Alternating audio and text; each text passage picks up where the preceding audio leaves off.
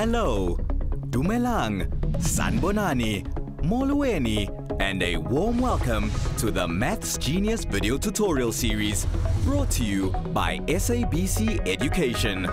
In these tutorials, we help you unleash the mathematical genius in you by showing you key mathematical concepts and how you can master them for success like a true genius. Today we're going to be talking about sets, but looking at the concept of intersection. So before we go into the symbology and the mathematical application of intersection, let us try and understand what the word itself means. What are the synonyms of intersection? So in English, to intersect is to meet, right? Is to meet. Or if you say two roads have an intersection, so that intersection is the part of the road that is common to both roads, right? So you're thinking of a common trait, right? Common trait. So to meet or to have something in common. That means that it's in A and it's in B.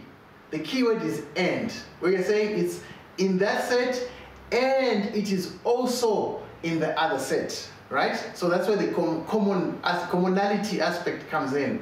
So the sign for intersection in mathematics is this, call it the upside down U, right? Because remember, union is the opposite, it's a U. So intersect is the upside down U. I hope that will help you remember intersection. Think of an upside down U. Right, now intersection. Let's say for example we have a set A and we have the numbers 1, 2, 3, 4, 5. And then we have a set B, which is 10, 7, 8, 4, 3, 1. Right, so these are two sets. How many elements do we have in A? So you're going to say number of elements in A is equal to 1, 2, 3, 4, 5. So there are 5 elements in A. And then you're going to ask yourself, how many elements do we have in B? So number of elements in B would be equal to 1, 2, 3, 4, 5, 6. So there will be 6 of them, right? Now, before I go on to intersection, I'm just going to do the union as well, right? So A union B is equal to, remember union is combining collectively, taking everything that is in A and everything that is in B and putting it together. So A union B is equal to, you take these ones, 1, 2, 3, 4, 5. This is everything that is in A. Now remember, you're combining, you're uniting with B. So B would be 10, 7, 8, 4, and 3, and 1 have already been included when we put in the elements of A. So we don't have to redo it because that will be duplication. So it means we can close down the set. So what is the number of elements in A union B? So N A union B would be equal to 1, 2, 3, 4, 5, 6, 7, 8. 8. Can you see? Someone will say, but the problem is that there were 5 in A, 6 in B. I expected a total of 11, but my total is only 8. So what happened to the other 3? The reason why the total here is 8 is because we didn't list these 3. We didn't list these 3 because it would have been a duplication. Why?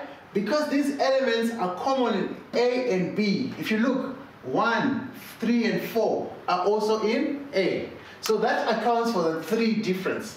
So now, A intersection B, we are saying what elements are in A and, right? Keyword is what? And are also in B.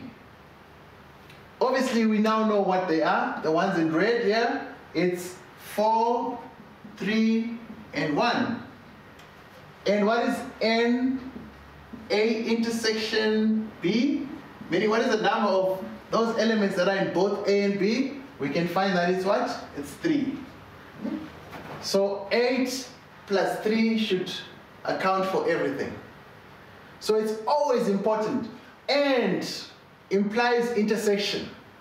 For union, you're saying they are either in A or in B.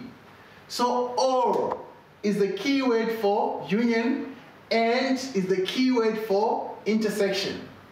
So think of situations in your life every day where you have common sets, common elements in a set, and you have sets that don't have common elements, and try and understand the concept of intersection and union.